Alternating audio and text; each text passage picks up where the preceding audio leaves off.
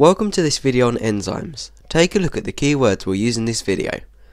So let's look at what enzymes actually are. Enzymes are biological catalysts. These are molecules made by living things to help speed up reactions.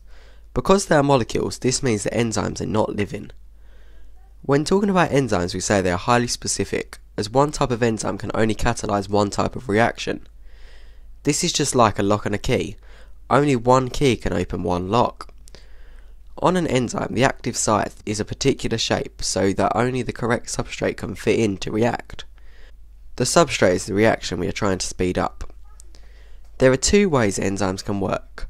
They can be breakdown, where they split larger molecules down into smaller molecules, or synthesis, where they join smaller molecules together to form larger molecules.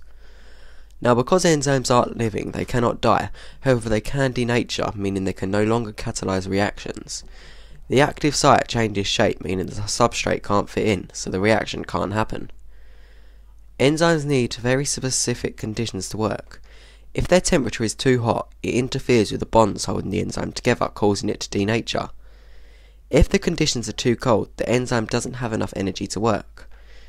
If the pH is off in either direction, it also interferes with the bonds, causing the enzymes to denature. We can increase enzyme activity by increasing the substrate concentration.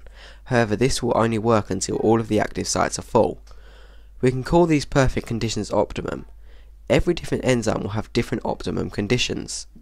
You need to know some of the names of the digestive enzymes. These are breakdown enzymes. Carbohydrates are broken down by the enzyme carbohydrase into simple sugars.